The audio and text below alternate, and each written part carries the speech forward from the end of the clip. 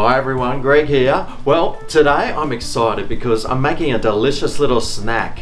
It's one that you can have for breakfast, brunch, lunch, dinner, whenever. It's a French toast, but it's made a little bit differently. So this is all I'm using today, just some bread, an egg, ham, cheese, and tomato. I'll also be adding in some milk as well. I've also got some garlic powder here, which I'm going to use because I love the flavor of garlic. And, oh no, this is stuck to the bottom. If your garlic's ever stuck in this powdered form, all you need to do is like bang it like this. Sounds like me on a Saturday night, if I ever get that lucky. Oh, I nearly forgot one thing. Some butter. Anyway, let's go and turn on this frying pan and we'll put it on a medium sort of heat. Now I'm going to try something a little bit different today.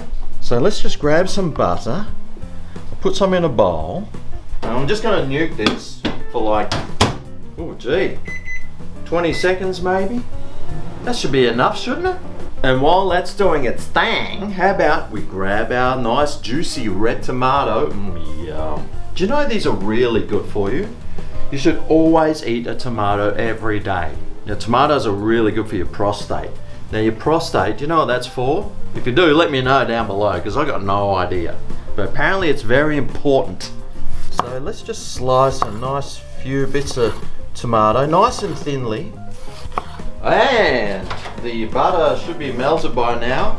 Well, Sammy, that'll do. Now that butter didn't get too hot. It's actually still coolish, yet melted. How's that for science? So into here, we'll just crack one egg. Ugh. Now let's add some milk into here. Just about a dash, about a quarter of a cup's worth. And we'll mix that together. Oh, wait! I nearly forgot the garlic powder. So let's add a little bit of that in. Now let's mix it around. Ooh, yum. Oh boy, that's garlicky. Now let's grab our 2 bits of bread and we need to just soak these in the mix here. Try and get it to soak up all that egg like a sponge. And that's all the preparation done for the French toast part. So now over to the frying pan. Let's see if this is warmed up yet. I used French toast! That's hot, but not too warm, which is what we wanted. So, how about now, we'll throw these bits of French toast in, start those cooking, and while that's cooking on the one side, we just need to get this ham out. How do you even open these? My hands are so slippery from the egg, I can't even, Arr, I'm a pork pirate. So what we want to do is just cook these on one side. You don't have to cook them for too long. Oh no, they've stuck together. Oh dear. Oh, here we go. And we'll turn that over. Ooh, yum. Look how light and fluffy that looks. Turn them both over. And now it's time to quickly start making this sandwich. We don't want to leave it too long because we don't want that French toast to start burning. So, onto here, we'll add some cheese, some tomato, and our few slices of ham. And now we put this cooked side on like that. And now basically we just need to cook this until the cheese is nicely melted inside. Oh, it smells so good, doesn't it? So we'll just keep flipping it over, making sure that it's not burning on the other side. Let's just do a quick flip. Oh yeah, yum. So we'll just slowly cook this until that cheese is melted. And once it's done, it'll be ready. And you know what time it is when it's ready. It'll be time for the taste test. Yeah, cook my friend, cook. Yummo. Let's just see how it's going. Oh, look at that color. Yum. So a few minutes on each side should do the trick.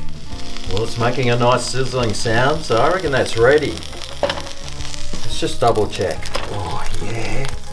See if that cheese is melted. Yes, it has. Sweet. Right, well, let's take this off and cut it open and have a look inside. All right, let's cut this in half.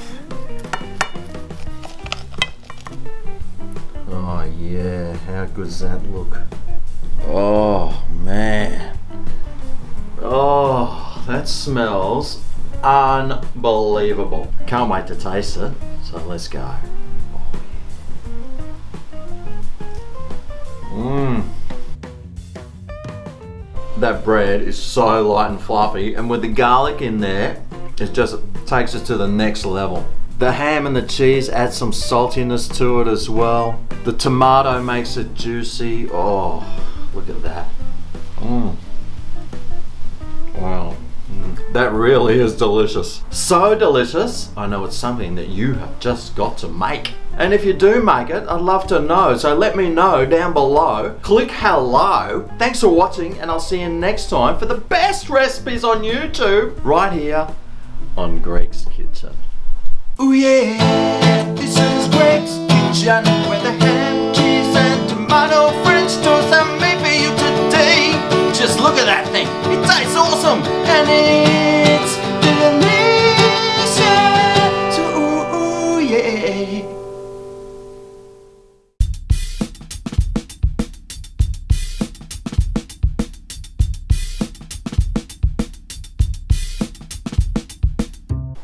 Arr.